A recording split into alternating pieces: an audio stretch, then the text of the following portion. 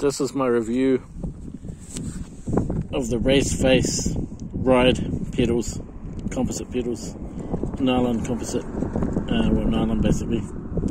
Good pedals. White platform, cheap, well not cheap, reasonably priced compared to aluminium or magnesium pedals. Grippy, these things grip in. They're not going to severely injure you if they whack you. I mean, it won't, it'll be painful, but not as bad as the pins.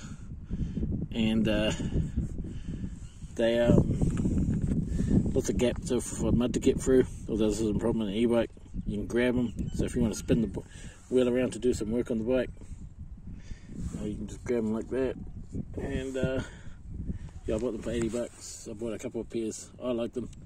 Although I'd probably consider touring bike tires, sorry, touring bike pedals. If I was, see, I've had this bike set up for my wife, and as you can see, wearing trainers with the saddle drop down, and yeah, this is my commute. So my commute's about 56 kilometers a day, 28 kilometers each way, 20 kilometers to the ferry, then 8 kilometers from the ferry, and this is the scenic route. And yeah, I'm really enjoying running flat pedals. I usually run SBDs, but I've sort of gone back to what I used to when I was a kid.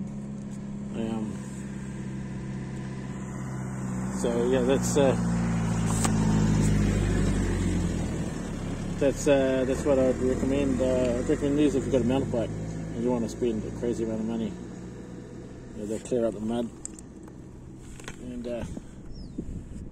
so yeah, check out the view. It's pretty sweet. That's the Esplanade. This is Black Beach, and it's a Thursday night. I'm taking the week off next week, so one day of work left. Okay, I'll catch you later. And yeah, if you want a reasonably priced mountain bike pedal, I'd go check them out. They're available in a bunch of colours as well. That's my battery saver. Okay, I'll see you later.